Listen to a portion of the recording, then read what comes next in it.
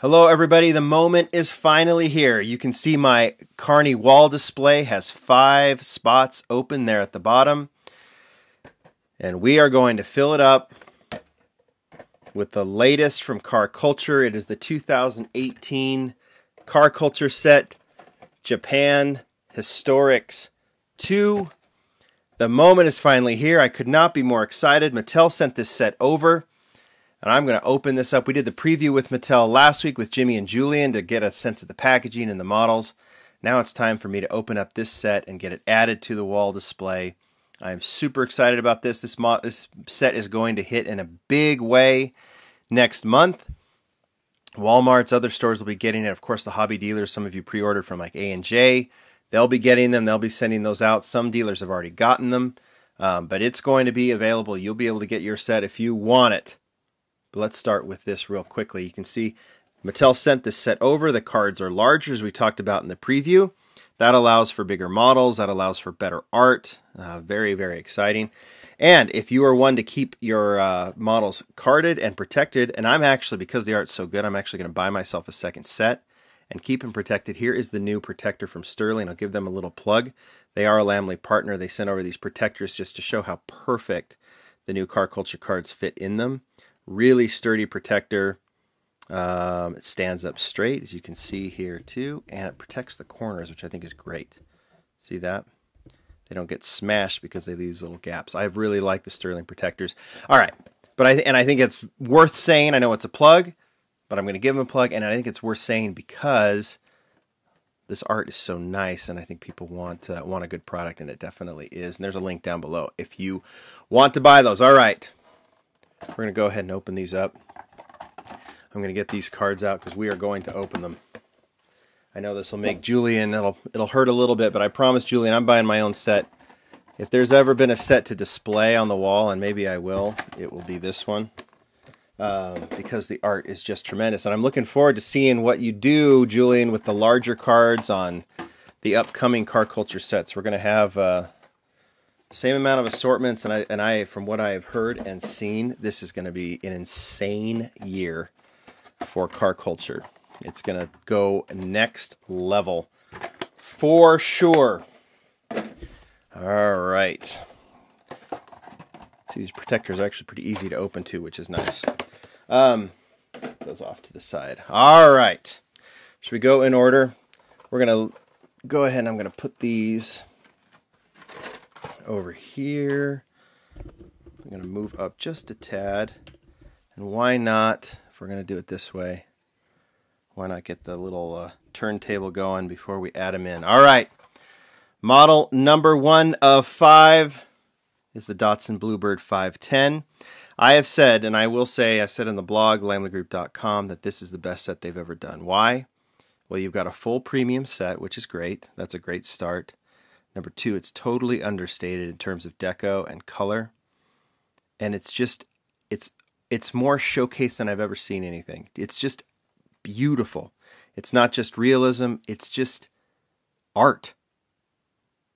Starting with Julian's artwork, which is just incredible with the cherry blossoms, the movement in the artwork, and then the beauty of the card, or of the car. Totally understated. You can see the BRE stripes there, nod to the BRE, and then you've got just these understated stripes. Anyway, it just is beautiful. I even showed it to my wife, who is quite artistically inclined, and she said it was gorgeous herself. She was actually, why are you even going to open it? And I said, well, because I gotta open it. All right. So let's open it. Trying to go as smooth as I can. Oh, I have a feeling I'm going to drop one of these, just anyway. All right. There we start with the beautiful Datsun 510. I'll give this a rotation or two because we saw this in the preview that we did with Mattel, and it is absolutely positively gorgeous. Those BRE stripes are so cool. On the back, you see the Greddy logo and JNC. That's Japanese Nostalgic Car. Great shout out to those guys. Just beautiful in silver and the red interior. I'm going to have to rethink all the Datsun 510s. I mean, obviously, you've got the Vintage Racing number 46 BRE. You've got the RLC number 46. You've got a bunch of 510s, including the BRE. We'll get to that one. You can see that in the background, the number 35, which is coming in the RLC set. We'll preview that later.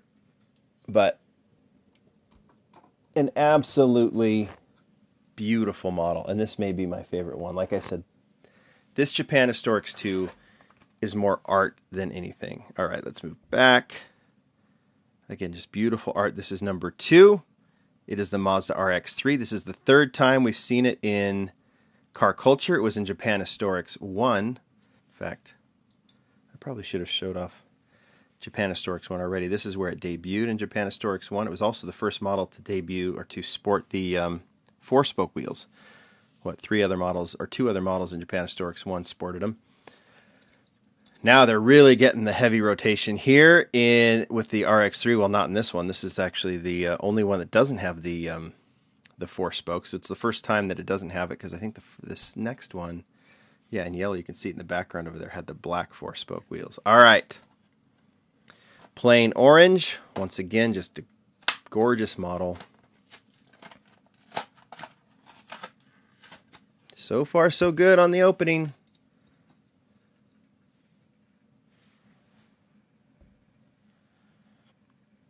This will be a long preview, but it deserves it, I think. Again, JNC and Greddy, all of them will have the JNC and the Greddy logos on it.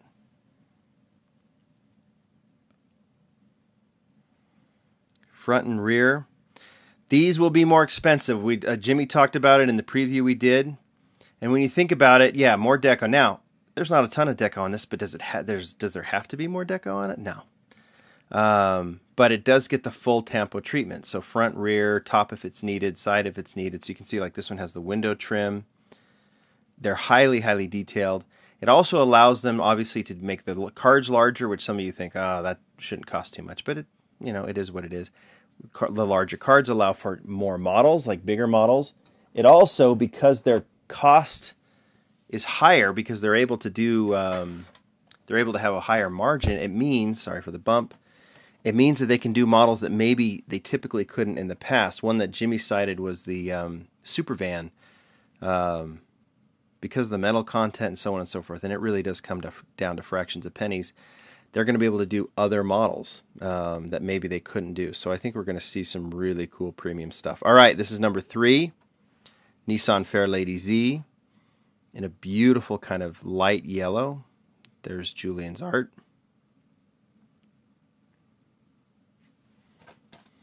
Oh, and we'll get to the modification on this model. This is the first time the Nissan Fairlady Z has a new nose or a new base. Obviously, it's the first time it's gotten a premium base, metal base, but it also has that new nose and that new chin. This is not the Fugu Z casting. We've seen that. It's right there, right? That was in the Cars and Donuts. It is actually this model. This was the Super Treasure Hunt in 2017, and you can notice that it has the the G nose, kind of a. You can see the base is different. It has a more slanted nose, slanted chin in the front. This one gets a different modified look. You can see that with the new base.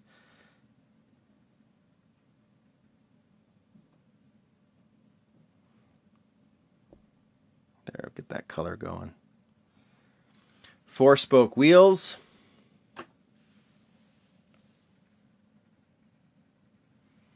Front and rear Tampo, side Tampo as well. I do like the nose on this one better.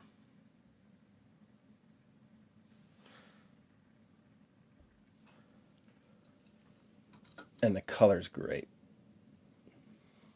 Okay. Should we get to the new stuff? Yeah.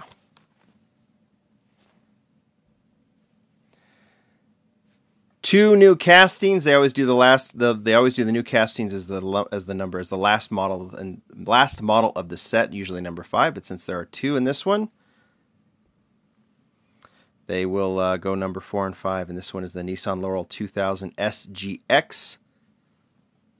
It's famous for its rear, called the pig's butt rear, and that's why Julian featured it in the artwork. There it is there. All right, let's open this one up. This one was designed by June Amai. Typically, Mark Jones does the Car Culture new models, so I think everyone so far that was a new model. Let's try and get this one open. It's usually Mark Jones. He did the next one, but this one was done by June.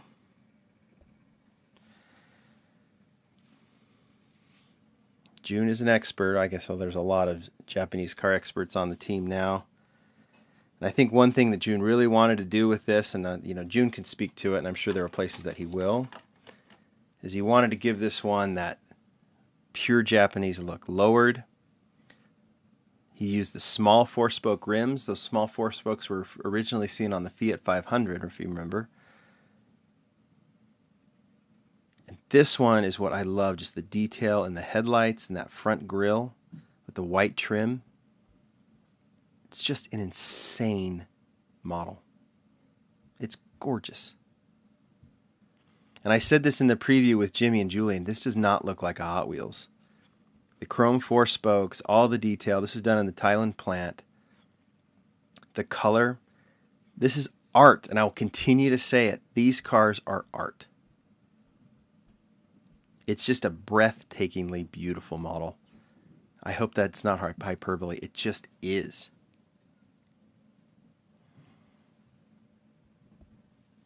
We're going to go ahead and put that in there too. I mean, this is some of you will say, oh, I like the Japan Historics one better. Here's the last one. Because, it had the different deco and there was more diversity in the castings. This one is just a showcase. It's just a pure showcase. All right, this is the other new model, Nissan Skyline C210, number 5 of 5. Designed by Mark Jones, who designed all the other new models, the Subaru, the the Mercedes Evo. Anything that's been new in car culture was designed by Mark, including this one. Skyline C210. We're seeing a lot of new Skylines. We've seen the R33. We've seen the R30. We're going to see the Hakosuka wagon coming up soon in car culture. I don't know who designed that one, but there's a lot of Skylines coming out this year. This one, well, I thought it would be all about the Laurel for me. This one surprised me. Just how beautiful it is. I mean, the casting in purple, perfect color. You can see all the details on the side. You can see that Skyline on the rear. And then the rear and front are just amazing. See that Skyline above the license plate right there. But check out the chrome steering wheel. Check out the tan interior. Again, lowered look, small four-spoke wheels. So it has a very Japanese look, but it should because it's a very Japanese car. And it is the Japan Historics. It's an absolute stunner. I'm just happy I didn't drop any at this time. Truly, truly congrats, Hot Wheels. This is one of the best sets you've ever done. Again, it's a showcase. It just is different than what Hot Wheels has done before. These cars are gorgeous. They look beautiful as a set. I'm going to move over here so you can see, and I'll pop back so I can put this final set in. I am just thrilled to have these. All right. You want to go look real quickly at, this is the Japan Historics 1. This one is more Hot Wheels. It's great. It's what Hot Wheels has always done. They pick some castings. They go premium. They put these amazing real riders on it. It definitely has a theme. This is obviously a Japanese police car with the Ken Mary Skyline. Then an homage to a Toyota 2000 GT racing livery in yellow and green.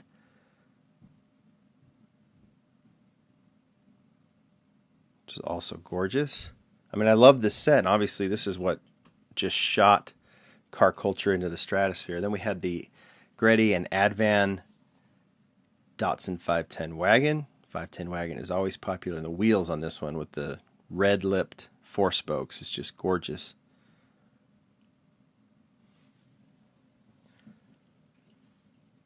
Hakosuka Skyline. Also in a signature racing livery.